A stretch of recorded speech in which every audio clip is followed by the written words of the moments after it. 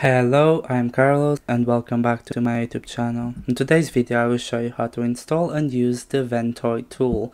This is a tool that you install on a USB stick that will be dedicated for only operating systems.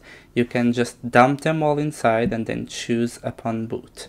Just download it from the website I showed you, then decompress it, scroll down, find the UI version and get your USB stick. I am going to use this USB stick. This is a SanDisk.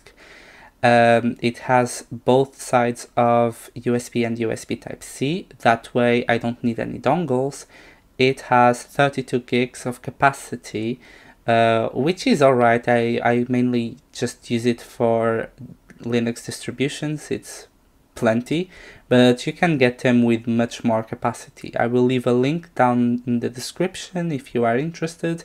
It will be an affiliate link. This is not sponsored. So yeah, this is the USB stick, and now let's get back to the desktop.